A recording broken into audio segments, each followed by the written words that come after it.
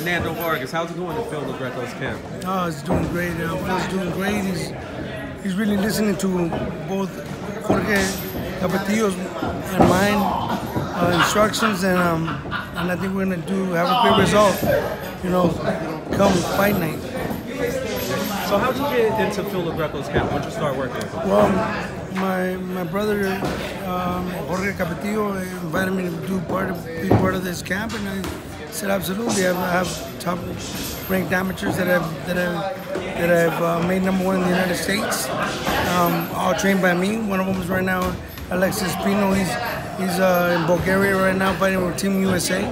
So, I have my son that's #1 in the nation too, Emiliano Fernando Vargas. I got my second son, Amado Fernando Vargas, that's number 6 or 7 in the nation, but he started late. So, I've been all trained by me. So, I've been able to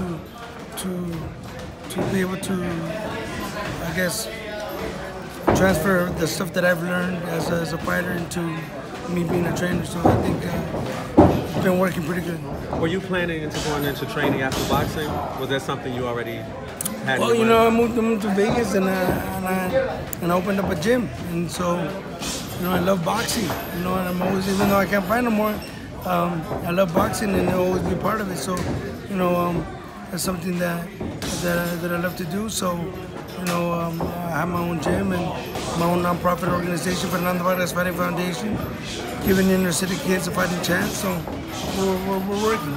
So if somebody wants to come out here and learn the sweet science from Fernando Vargas, where can they find your gym? 3240 Civic Center Drive, Suite B, Los Vargas, Nevada, A9030.